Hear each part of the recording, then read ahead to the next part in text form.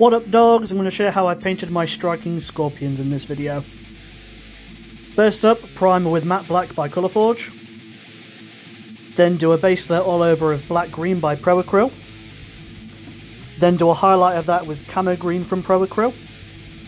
Then do a select highlight with bright yellow green from Pro Acryl. Base layer the weapon details and pouches with Black Legion. Then do a chunky highlight with blue black by Pro Acryl. Do a recess shade on the green with the Thonian camo shade. Then pick out the weapon details with brass and the gems and the dreads.